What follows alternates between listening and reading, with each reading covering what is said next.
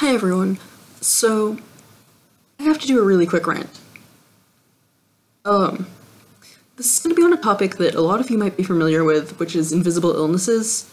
If you don't know what an invisible illness is, it's things that you can't see by a person's appearance.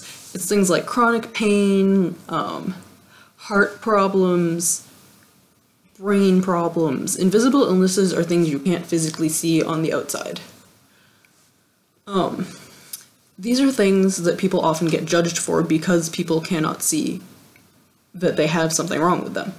If you've seen one of my other vlogs, you'll know that I had to leave school for a while to figure out what was going on with my vertigo. Well, it turns out that I have, something going on with my heart. I have sinus tachycardia, which means that, it beats, really, really fast, faster than normal, over 100 beats per minute, when I'm just, resting. And so doing exercise can bring it up to almost 200 beats per minute. And although that's not necessarily dangerous, since it does fall right below, the maximum threshold I'm allowed to have for what my, age is, it does feel uncomfortable and make it, difficult for me to continue doing exercise. And so I tend to not be going up the stairs too much. I'll go up one flight of stairs from the bottom of my dorm building up to my floor because I'm on the first floor, which isn't that bad.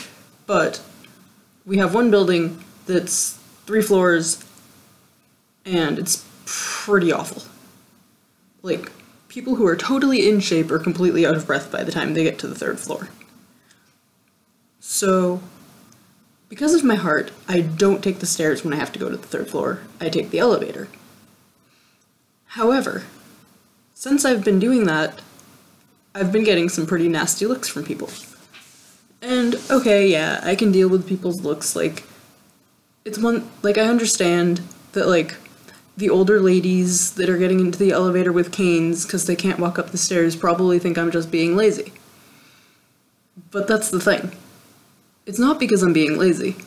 It's because of my heart, and I really would rather not get to class having severe chest pains and out of breath and be sitting there with my heart beating ridiculously fast so that I can feel it while I'm trying to concentrate on my classwork.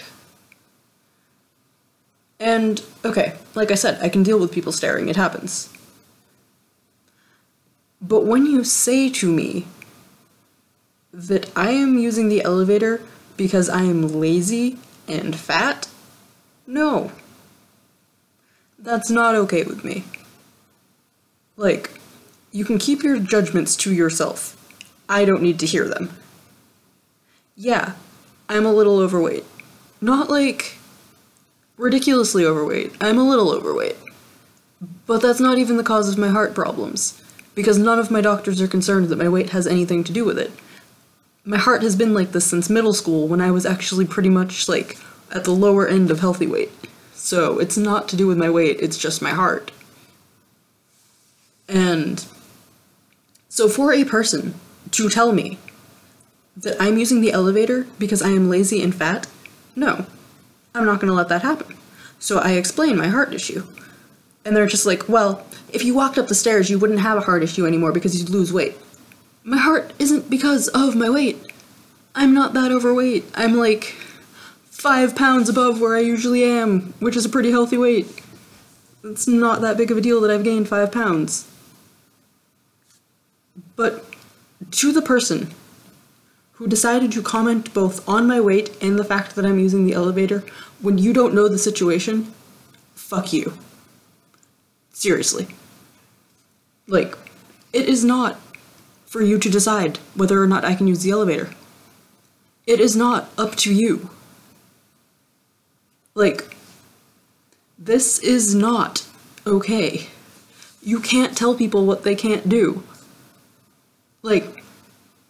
That's like telling somebody who's parking in the handicap spot that has a handicap placard that they can't use that spot because they don't look disabled. That pisses me off when I hear about people doing that. You don't have to look disabled. You don't have to look sick to be sick. You don't have to be visibly, like, different for there to be something wrong with you. And for people to assume that there's nothing wrong with you just because of how you look, these people are assholes, and they need to stop. If you have judgments, keep your nasty looks, keep your words, and go. We don't want to deal with it. We shouldn't have to deal with it. It needs to stop.